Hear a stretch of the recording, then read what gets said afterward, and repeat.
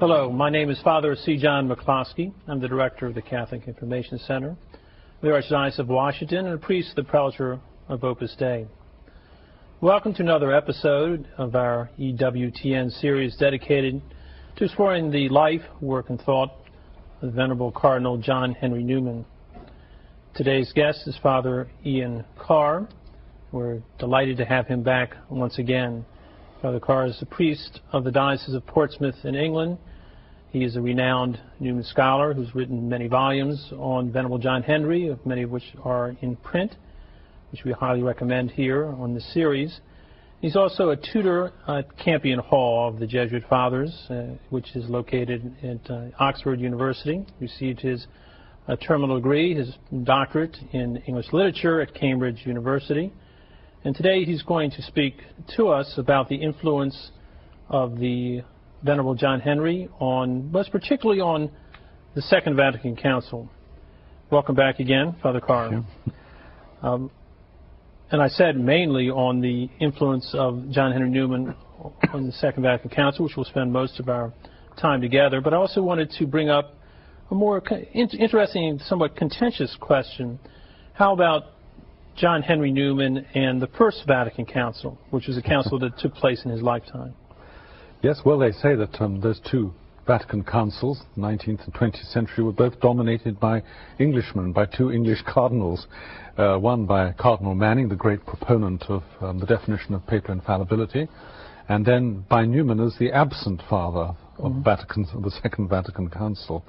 Newman was invited to attend the First Vatican Council as a peritus, but declined to do so on the grounds that he wasn't any good at committees. He wasn't that kind of person, and also he didn't feel that he was really a theologian in the sense in which the Catholic Church really understood that word in those days, that he wasn't a trained scholastic theologian, although he was now. In hindsight, we see him as the greatest Catholic theologian of the 19th century.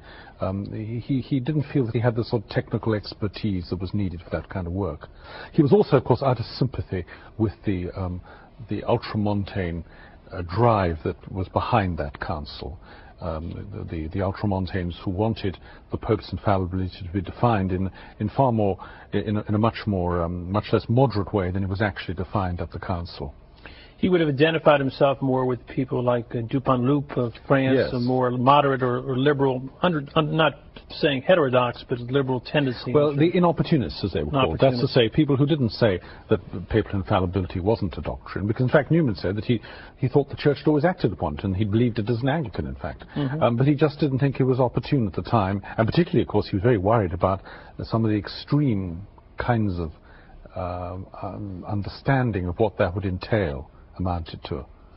Now, isn't it true that he wrote some very strong sermons regarding the papacy as a Catholic that would almost read as ultramontane in terms of their approach? That is, once the dogma of infallibility was proclaimed, that he adhered to it, regardless of whatever he thought its opportunity was at that moment.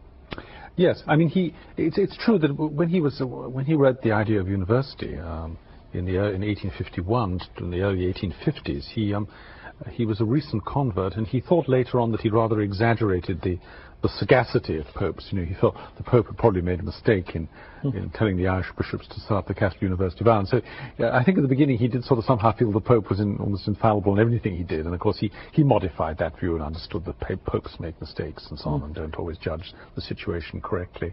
But that, of course, when they do speak in very solemn and special moments about what is the faith of the Church, then the Holy Spirit will protect them from saying something which is not the faith of the Church. Which we could almost call indefectibility as well as infallibility. Yes. Perhaps having heard about the very small, we would not say influence necessarily, but connection that the Venerable John Henry had with the First Vatican Council, we can now talk about, as you referred to him, as the absent father. And I can't remember, and I'm sure you'll be able to tell me, but as I remember, the Cardinal Newman was cited perhaps in the preparatory documents of the Second Vatican Council more than any other single theologian. I think it was more in his name was mentioned more in debates, I think, on the council floor, wasn't it? His name, I don't think there's no citation of him actually in the Second Vatican. There is in the Catechism, of course. There are 4 citations in the Catechism. Yes, but not in the Council itself. But of course he was mentioned a number of times. And he himself said after Vatican I to people who were very worried by what had happened and thought that the Church had committed, what was going to be the implications of this definition. Newman always said there will be another council, which in itself was a rather radical thing to say, because after Vatican I, many people believed that there never would be another council, because there would never be a need for another one. After all, most councils, or the great councils, had been called to answer heresies. Well, now the Pope had been declared infallible, so he could deal with the matter himself. It wouldn't be necessary to have a council. And indeed, we know that when Pope John the 23rd announced that he was calling the council at St. Paul outside the walls, the cardinals there were, I think, Osservatore Romano said they were, they fell into some sort of, it was put very politely, but in fact the Pope really was aware of the fact they were sort of scandalized by the thought. What on earth is he doing calling a council? But Newman said there will be another council. Yeah, I believe that the First Vatican Council, in fact, was never officially closed. It was suspended, so in a certain sense. Well, and providentially, really, you see, because had they continued with, they passed Pastor Aeternus, but had they produced the whole teaching document on the Church which had been intended, we would have got a very different kind of constitution on the Church from that which we got at Vatican II.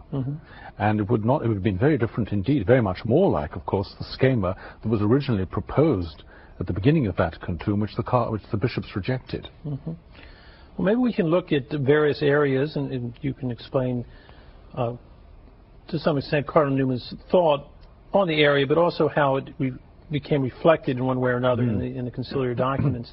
I know a particular interest of yours is ecclesiology, which really lies at the very heart of many of the documents of the Council. Who are we as a church? And perhaps you could expatiate a little bit on that for us. Yes, I mean, practically all the documents of the Council, exception of the one on Revelation, are really all about the Church, aren't they? I mean, they're about the Church in its internal structures. They're about the Church in its relations with other Christians, with non-Christians, with the modern world. And so the council was essentially a council about the Church, and therefore it is fairly obvious, it seems to me, that the key document must be the document in which the council reflects actually upon the nature of the Church itself, that document which we normally call Lumen Gentium by the first 2 Latin words. And I think that the first 2 chapters, as I said in the previous program of yours, the first 2 chapters of that Constitution are the real Magna Carta for the Vatican II Church, that into the new era in which we're passing. And here we find, I'm not saying a direct influence of Newman, except that the theologians who drafted those chapters were profoundly aware of Newman. And what we're really seeing in those first 2 chapters, of course, is a recovery of scriptural and patristic ecclesiology. And it was something that Newman had himself already discovered as an Anglican, when he realized that the essence of the Church was that it is the mystical body of Christ, that it is the communion of those baptized in the Holy Spirit. That is the essence of the Church. And the Council begins with that, the Church as a mystery of Christ, the sacrament of salvation, and not in the usual institutional Tridentine terms of seeing the Church with the pyramid model, the hierarchical model. The term communion is very interesting because it's a very lively concept in the work of Lubach or von Balthasar or many other strong, faithful theologians of this century, that idea of communio. Could you talk a little bit more about that, or how that would be different from a strictly hierarchical vision of the Church that might have existed in really up to the Second Vatican Council? Well, it's a communio in the sense in which when Paul defines the Church, he says, in a couple of places, doesn't he? He says apostles first. The Church is certainly hierarchical. There's no question about that. Our Lord set the apostles at the head of his Church and put one of them as the senior apostle. And the Vatican Council, the Second Vatican Council, is quite clear about this.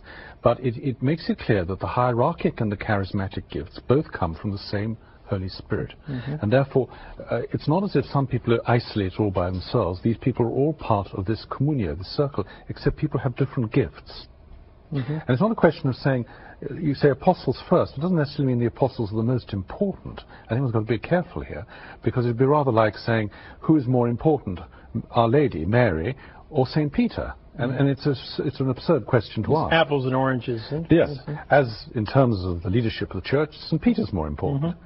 Or St. John represents love, which is who is more important. Wasn't made head of the church, but he was closest to our Lord. And I think it's this is what we mean when we talk about communia. We're talking about people in this communion who all share the one baptism, the one faith, and who have different charisms and gifts. Well, aside or along with his ecclesiology, probably most of us in the United States who are familiar with Cardinal Newman oftentimes hear about him in reference to Newman clubs, which were the particular camp, what we call today, or oftentimes called campus ministry. But when we think or hear of Newman, normally ecumenism is what comes to mind, and particularly post-Vatican II, ecumenism, the ecumenical movement, and oftentimes Newman is put forth as the great ecumenist. Could you explain a little, perhaps, what ecumenism truly means as opposed to what some people might think it means, and how Newman was a great ecumenist? Yes, I think that Newman was dimly aware of the big breakthrough made by Catholic theologians really in this century, which is that all the baptized must have some relationship to the church. They must in some way partake of the church. One faith, one Lord, one baptism. One baptism. So it is obvious that even those visibly outside the church, have some sort of partial membership of the church. And until the Catholic Church could say that, any real talk of any ecumenical talk was really out of the question. Now Newman, I think, understood that. He understood that we shared this baptism, and that we should start from that kind of position, from the most fundamental things that we share. That was always his approach. And I believe myself that in the century in which we're living, some of the most fruitful ecumenical endeavors that I know of are precisely where people have done that. Where, in other words, where, for example, have been alliances formed between Catholics and evangelicals in this country over fundamental moral issues. Yeah, evangelical Catholics together. Exactly. And also, I think one sees some very interesting fruitful exchanges between Protestant and Catholic charismatics, where they both have the same belief in the Holy Spirit, and from that they can begin to develop an understanding between each other. So the Protestant charismatic, evangelical charismatic, will begin to understand what we mean by sacraments in terms of the Holy Spirit, or understanding what we mean by Mariology in terms of the Holy Spirit. And so that a dialogue becomes possible because one's starting from the same fundamental point of view, rather than starting with the really difficult things, saying, well, let's just talk about papal infallibility, in which case we probably won't get anywhere. And Newman was a great believer in starting at the bottom, starting with the things we do share. The somewhat controversial, in some ways perhaps the most controversial document of the Council, which continues to cause problems for some people, is a proper understanding of what we mean by religious freedom, or religious liberty. In fact, we had a schism with Archbishop Lefebvre, in part on account of that. In a certain sense, almost more than the question of liturgy, I think. Yes, it was for him. Yes. And Newman, of course, had a terrific understanding of freedom, and I'll let you explain, but I do think in part because he's a man who suffered a lot by people who were really intolerant on matters that were opinionable inside of the church. But explain that concept of how, perhaps introducing, this is the first time we've brought up this word during all our broadcasts, conscience. Yes, we haven't talked about that. And understood in a proper sense, how does the role of the conscience in religious freedom and liberty? Well, Newman was very well aware of the classic Catholic tradition of the sovereignty of conscience. After all, St. Thomas Aquinas, the theologian par excellence of the Church, had said that people must follow their conscience, even if it led them outside the Church. If that was what their conscience told them, erroneous as it might be, it was their duty to obey their conscience. So Newman had a profound sense of this, because he saw that ultimately faith depends on following our conscience. Didn't he use the conscience as one of the proofs of God? Exactly. This is where he began philosophically always with the conscience as the aboriginal vicar of Christ. The Pope is called the vicar of Christ, but the aboriginal vicar of Christ, which every human being has, whether they're Christian or not. And so there's another example where Newman anticipates the Second Vatican Council on the question of salvation outside the Church. Because for Newman, everyone has this primordial revelation given to them in terms of their conscience, which is where God first of all offers them the chance of salvation. Newman was very well aware of that very early on. The other thing I think that was very important for Newman was this sense, this very pragmatic, historical sense he had. He saw that the Catholic Church was putting itself in a anachronistic situation in denying people religious freedom. That is to say, that if you impose Catholicism in a country where the faith of the people were no longer supporting it, the Church could end up in a worse situation than it was before. In other words, that the Church had to be, to insist on the establishment of Catholicism, where the faith of the people wasn't supporting it sufficiently, would in the end damage the Church.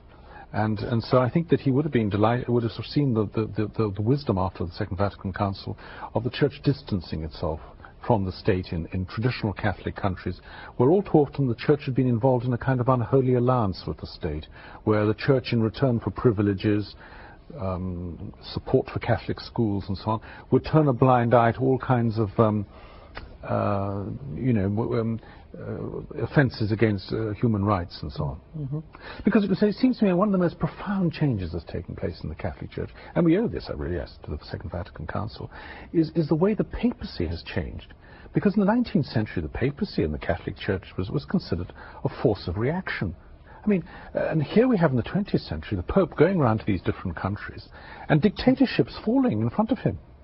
Being nominated for the Nobel Peace Prize, for example. Well, to somebody in the 19th century, that would have been quite incredible.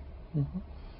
So we could say that he, while not denying in a more perfect world where the state would recognize the Church, yes. But he would want to recognize the reality and exercise the virtue of prudence, exactly, putting the emphasis more on religious freedom, respecting people's conscience, and winning them over by the normal means of prayer and sacrifice and friendship and personal influence. And it's something that would happen naturally over time, where you would get to the extent there would be no need for the state necessarily. And of course he would also have said that as you quite rightly said, that it was the Declaration on Religious Freedom which was most upsetting to someone like Archbishop Lefebvre. Of course it didn't worry English-speaking Catholics, because they depended upon it. In the United States and England, places that we depend on being tolerated by Protestants. So it didn't shock us in the same way, but for a continental Catholic who'd been brought up to believe that error has no rights, it was profoundly shocking. But here, of course, we have a classic case of Newman's doctrine of development, theory of development. Because here we have development, not change, where the Church says, yes, it's perfectly true, error has no rights, but that doesn't mean that those in error don't have rights. The people don't have rights. Where a distinction is made, and it's therefore possible for the Church, without denying what it said before, but to move into a new position. And that certainly has made ecumenical relations much more feasible, because people, in understanding that and listening to it, realize that we're not, that, as the expression goes, we are here to propose. The Church proposes but does not impose, and that's not what the aim is of the Church. It offers itself with grace and understanding, with great hope that there will be an eventual reunion. And again, an example of renewal, of going back to the sources, because this, after all, is what we see in the Gospels. Precisely what we see. Our Lord never impels anyone, never compels anyone. He offers people. They choose to move away, He lets them.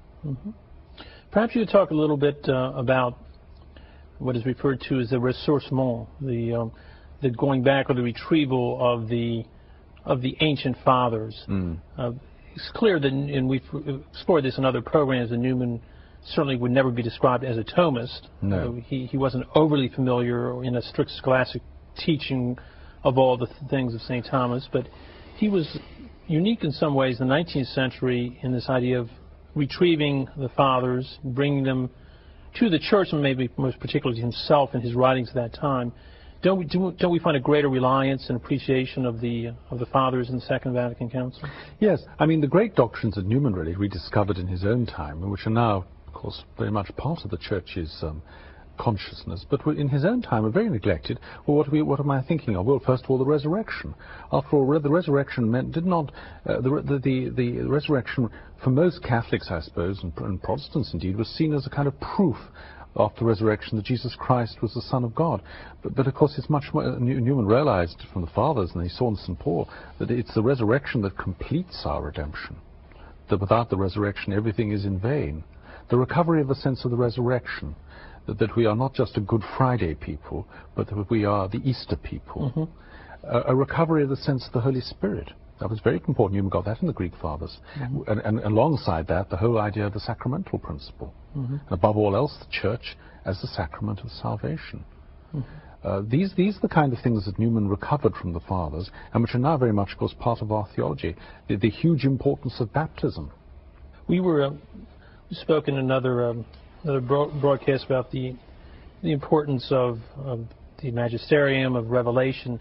Could you talk a little bit about the importance of Newman's insight into sacred Scripture, in perhaps particularly that document of Revelation in the Second Vatican Council?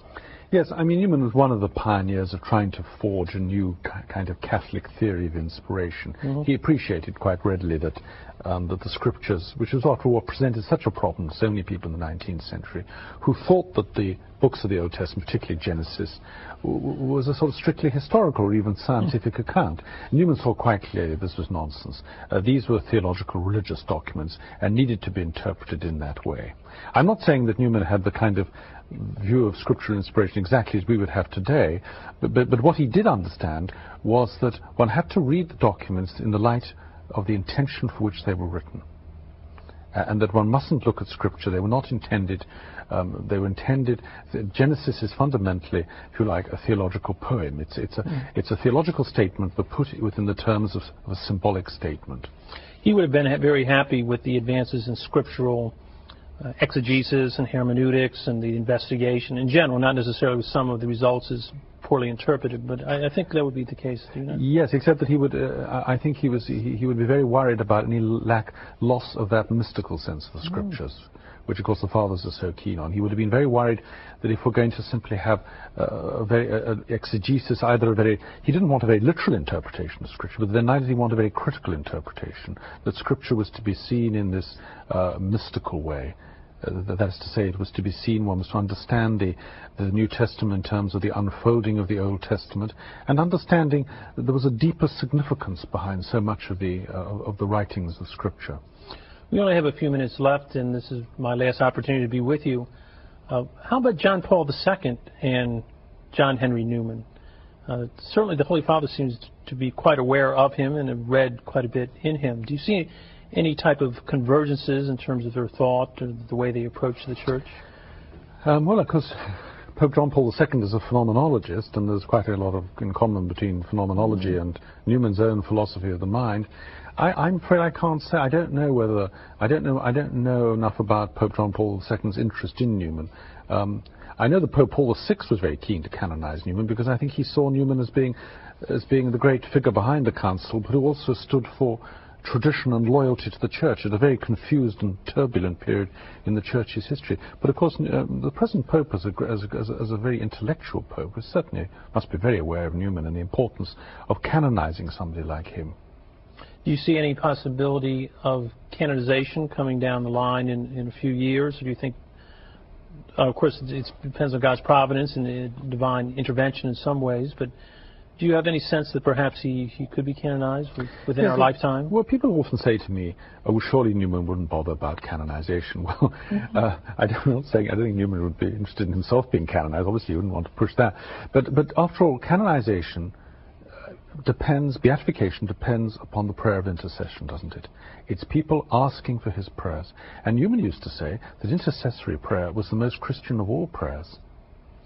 And so I think Newman would think that any kind of intercessory prayer is good. Mm-hmm. And that's really what it's all about. It's about getting people to pray and have faith that prayers are answered. Mm-hmm. From that point of view, I think Newman would thoroughly approve of attempts to canonize people, because it brings this power of intercessory prayer absolutely into very sharp focus, doesn't it? Yes.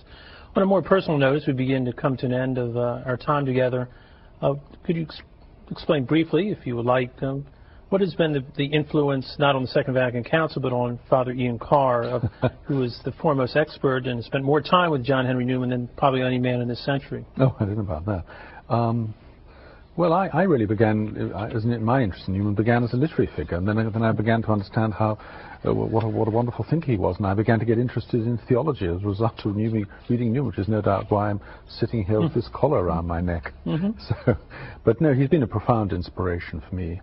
And like for so many other people, I think he's kept my faith alive and made it real to me. And as Monsignor Liddy, who has been one of our guests on this program, mentioned, during the turbulent times after the Second Vatican Council, for many people, it's been a test of faith. unfortunate in many reasons, in many ways, but John Henry Newman really does stand as a beacon of conscience, of intellectual freedom, strong faith, strong piety, loyalty to the church, I think, for all of us. Well, I want to give a special thanks to you for having traveled over from England in the midst of your busy pastoral and academic work to be with us here for the first time at the Eternal Word Television Network, and you've added immeasurably, we hope, to the success of the series, and we hope that you'll be able to come and visit us again. Well, thank you for asking me. I enjoyed it. And I also want to thank the viewers for once again joining us with Father Ian Carr for this another episode of this series, Newman at 2000, on the life, work, and thought of the Venerable John Henry Newman.